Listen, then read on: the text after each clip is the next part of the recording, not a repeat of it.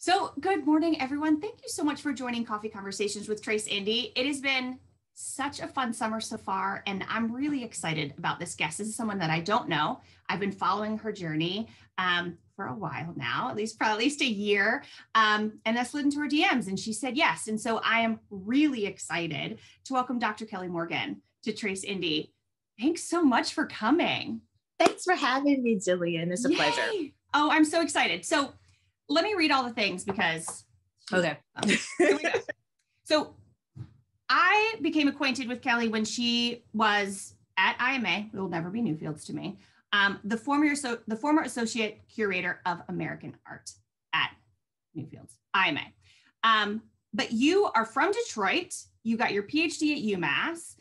What I really liked, and because I went to burnway.org and they just I went to lots of little places to look stuff, but I really liked how they described you're a critical race cultural historian. And I wanted to read for everyone what that said. And it's, you examine and theorize the ways in which American artists, objects, history, institutions, both challenge and verify the systematic mechanisms of anti-Blackness in the US. Right. All of that. Like, as if that isn't enough, right? Yeah. That was actually language, over, I would say, Jillian, the last 6 years. Okay. That I finally kind of came up with to really structure what I do. Yeah. Because what happened in Newfields had been building, at some of my other, or some of my previous institutions, some of my previous work. And friends of mine, white, Black, Asian, you need to be able to explain, you're doing so much more than just specializing in American art, Kelli. You need to find a language for it. It was specifically my friend Daniel Tucker, who's he is the chair of the MFA program in social practice at Moore College of Art in Philly. And I was like, I didn't really think much about it. I was just kind of I just kind of do what I do, whatever. And then I got to Indy and I was like, yeah. Welcome. Right. I need a structure for this. I need a language. Yeah. And so that's what I came up with. Yeah. Oh my God. It's so good. So explain to the listening and viewing audience, what do you do? What is how do you put that into practice? So what is your life right now? So I do a series of things, right? I always say I wear various hats. So I'm what's considered to be a true interdisciplinarian, right? So I'm a curator, I'm a teacher, I'm a writer, I'm a public speaker, right? I'm an author, I'm a trainer, I do all these different things. And a lot of that comes from the fact that I was trained in African-American studies. Yeah. So I was trained in a very interdisciplinary way. So I have a command of art history, sociology, history, psychology, cultural studies. And I've created this sort of mishmash, right? Right. I like to call it a gumbo, or a quilt of things. Delicious. Yes. And that allows me to do all those things at once, right? So I'm curating a show right now for the National Academy of Design, their 190th annual. So that's the curatorial part. I'm working on some stuff with the Clay Studio in Philly as well, in terms of exhibitions. I was just named professor of practice and the inaugural director of curatorial studies at Tufts University. So I'm on my way to Boston in about 2 months. What?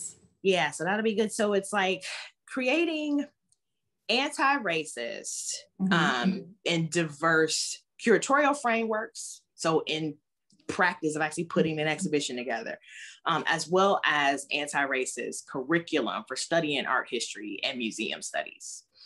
It's probably the two sort of main, pillars of work. Mm-hmm. So how did you get there? Right? What is that? And I don't mean was that 20-year track, but how do you get from point A of being a kid and maybe liking a few things and then all of a sudden narrowing down? Because that's big. That's juicy work. And so how did you get here? It super is. And it's it's been such a winding road. Yeah. You know, have you seen that Venn diagram that's like, you know, most of us think of success as like this linear, like uphill line. And it's really this like scribble scrabble of like, oh my God, I would kill. FYI, side note. So I interviewed one of the co-founders of a women's, like, basically what you're just talking about. It's called Own Trail. I'm gonna send you that link. But you're finally seeing, you know how you see the man's trajectory? It's like that, you know, hero's journey crap. Yeah. And so women are like, that's not relevant to me. So I would love actually to see yours one day, like your trail, because it's like here and wins, failures, loss, win, failure. Like, it's just amazing. Yeah. Anyway, that was a little side note. Sorry about that. So keep coming back to, so keep telling me how you got there. So it started as like studying art history and, well, I should say studying, being more specific. I studying African-American art history, right? And mining the footnotes of a couple of scholars' work. So like Richard Powell's work, Lisa Farrington's work, Jeb Willis's work. And I was like, there's so much work, right, that needs to be done. Because they would, you know, say in the footnotes, like, so much more work needs to be done on this, or more research needs to be done on this. And I said, well, this is something, you know, that I could do going into a graduate program in African-American studies, because in this really interesting way, African-American art and art history exists in like its own little world. Yeah. You know, that's pretty much grounded in the HBCU. So Howard, Spelman, Clark, Fisk. You know, there's some folks at, you know, Northwestern, right? There's some people at Harvard, there's people at Yale, but it's not as broad, right, as it should be. So where art history is really behind the curve, you know, in African-American art, so is Black studies, right? Yeah. Right? So is African-American studies. So I had this room in my faculty at UMass when I said, you know, I really want to go into museum work. And they were like, well, you know, they typically like push us toward the tenure track. And they were like, well, we have no idea, you know, how to help you get into museum work. But if you can figure it out, we'll support you.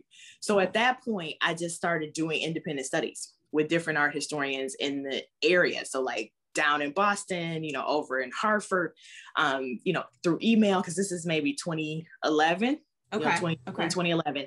And through that process, I landed my first position at the Birmingham Museum of Art.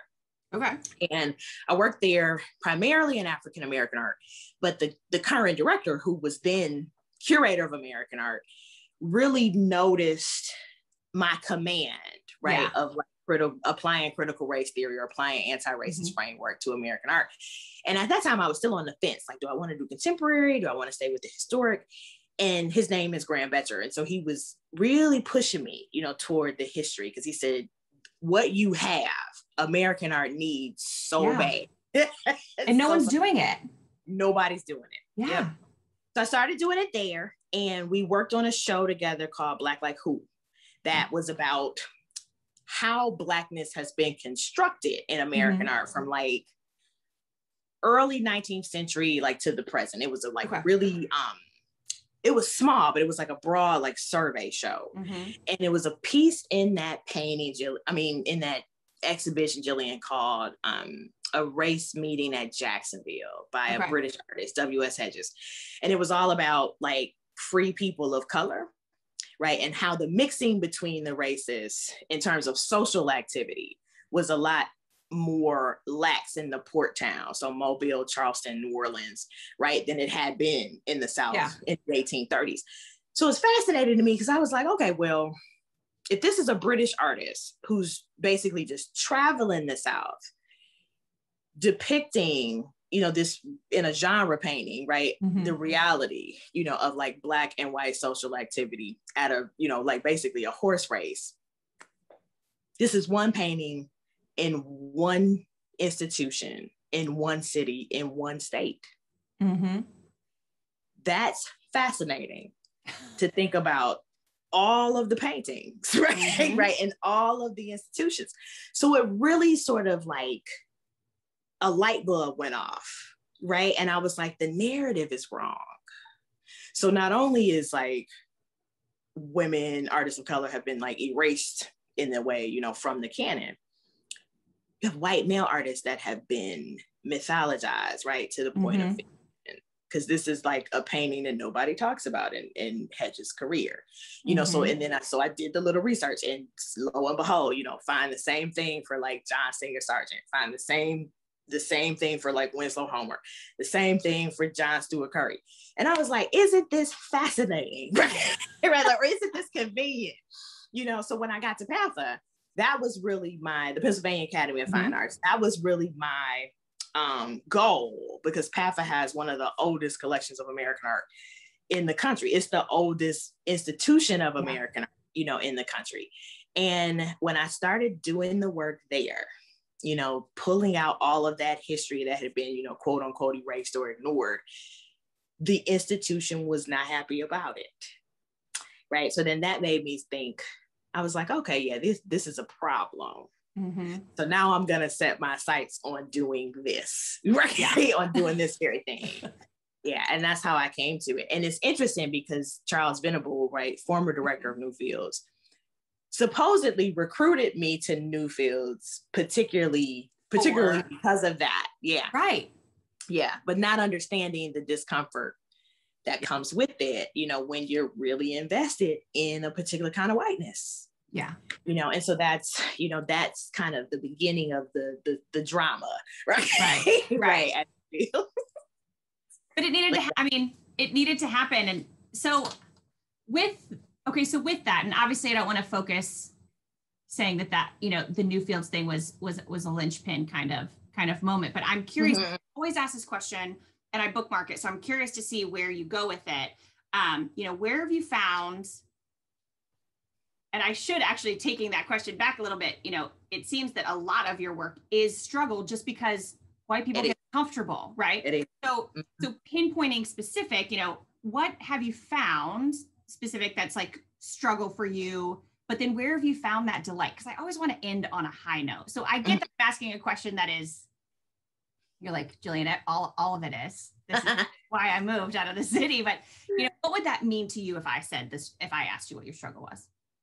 For me, it's really, I was saying this to a group. I've been training museum staffs, you know, on stuff for the last year.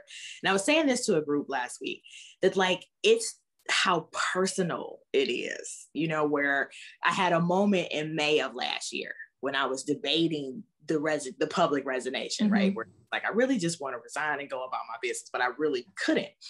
And I had this moment where I was like, this is the word, Kelli. You know, the disruption, the personal individual discomfort.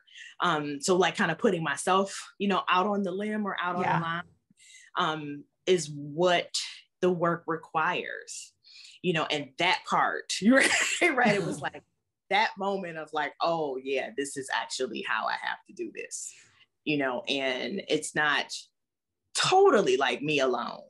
You know, but it does have a whole lot to do with just like my person in the space, like my body in the space as a Black person, as a Black woman, you know, who's also like a scholar of all this stuff, like in the place. So like everything about me is disruptive, right? Right. Like my presence is disruptive. And then I was like, that's the point. Yeah. You know, and it took me a minute, you know, to get there, because it was like in that moment of like, okay, this is what you're getting ready to do, you know, here in Indy on like this exit.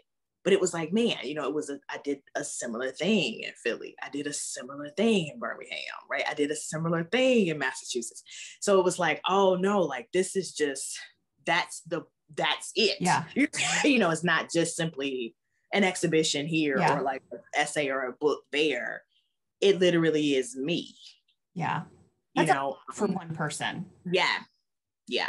Yep. Because, you know, you do like, it's fighting the culture of not just white supremacy and patriarchy, right? But also like the culture of fear and silence among my colleagues across the field. Overall, you know, there's only 5 of us, you know, who do this work and who speak about it very publicly.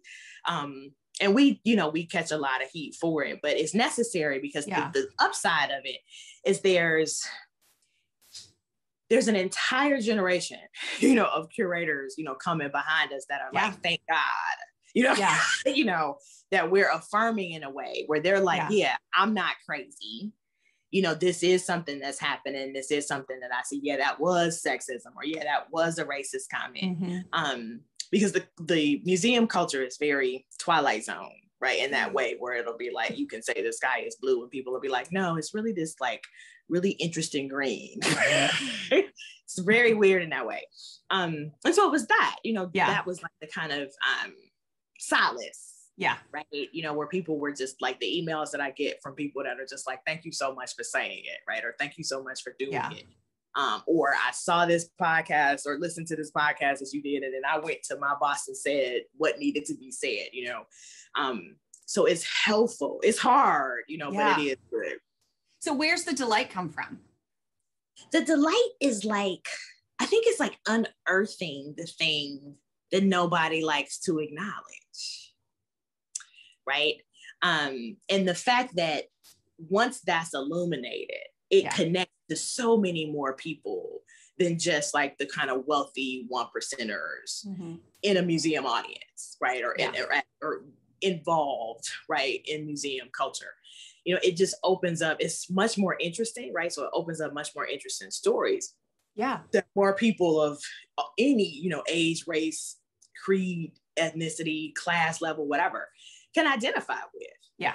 And that's the part that I love about it, because people are like, oh, I never would have thought to look at, an 18th century, like, porcelain tea service and think about, my grandparents, or like my aunt, that kind of thing. It's like helping people identify. It's like bringing people, back to the objects and back to the institutions. Oh, it's so good. Okay. So how would you say, so last two questions, like how would you say how the community can show up, whether that's indie in general, museum audience, worldwide, whatever that means to you, how can the community show up? Oh, that's a great question. Because I think they are, this year, in this last year, I think COVID and, Black Lives Matter, has really turned a tide on things. And just being vocal. Institutions have to respond, to what their audiences want. So leaving the comment cards, writing the emails, discontinuing the membership, if you need to, and really telling, institutions what they want to see. Oftentimes museums, or historically, right, museums have been designed to kind of tell the community or tell the audience what they should want to see. Right. This is important, so you should like this. And maybe it is in, certain cases, but not every case, so the difference is, getting that, critical mass of community voices that say, no, this, we know what you have, and this is how, we want it to be presented. Well, I will say what you triggered in Indy, and I know it was lots of people, there were lots of people that spoke up and did things, but that is something I never, as someone who worked in that institution, never thought was going to happen. Like knowing. I didn't either. Never. It was. I never did.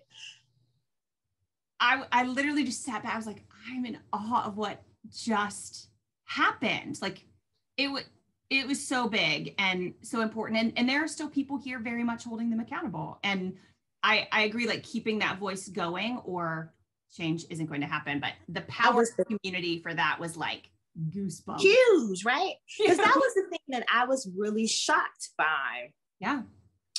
When I started, like once I started the community work, right? Because that's how I always start a position. And it was all of this mess about, or I wouldn't say mess, it was like this murmur about me never being at my desk, right? So, and I was like, whatever, I do the work differently, get over it. Yeah. And the deputy director at the time did a really good job at like fielding, right? Or like shielding me from all of that. So once the show started happening, the reinstallation of the rotunda, the Samuel Levi Jones show that I did with Brent Jackson, then Brent and Tariq's community meal, it was like the series of shows. And the institution started like fraying right at the seams. So we could see it. One reason why I took the job is because people like Tasha and Brent, and Tariq were doing the work, before I got there. And it was so fascinating where I was like, yeah, we have to do the work in a way that forces them to expose themselves. So we don't really have to do anything other than like keep ourselves together, like protect ourselves, but just do the work efficiently. And it will literally unravel. And it did, you know, and it was also seeing and observing just how tremendous, right, the indie arts community is as a whole. Yes. And how Newfields exists as like this weight. Yeah. You know, that just is like this, my friend Denicia Monet describes it as like this ulcer, you know, on like the larger arts culture. Yeah. And they had no idea, Jillian, right? It's like, you all are like sucking the life, you know, out of this arts community, literally just by place, because of how you're utilizing, you know, the space in such a terrible way. And I loved watching the way that the arts community moved around it.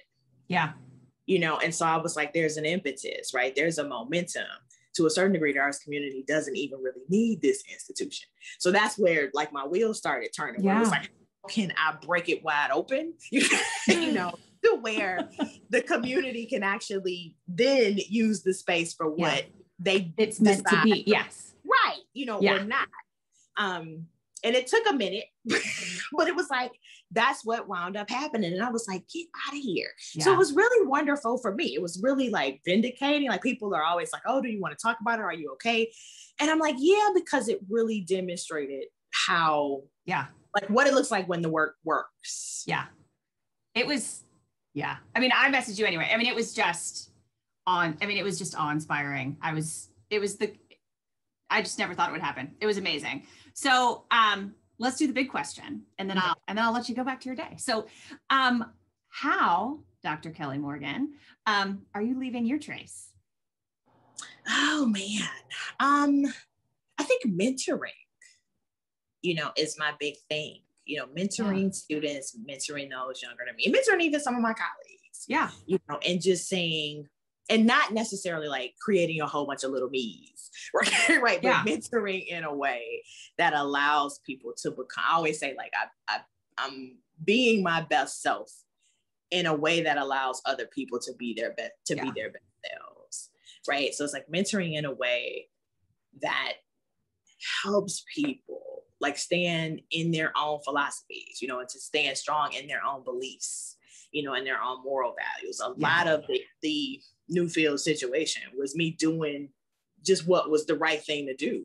Yeah. You know, and it just kind of happened to align with my academic training, right, and professional training. It's like, it really was just doing what needed to be done. Yeah. You know. Oh, thank you so much. Thank you for doing the work. I mean, I hate that at times it rests a lot on your shoulders without anyone else around, but thank you for doing the work and the hard work and showing up and sharing your story and just keep talking. Thank you so much. Thank you. Bye. Bye.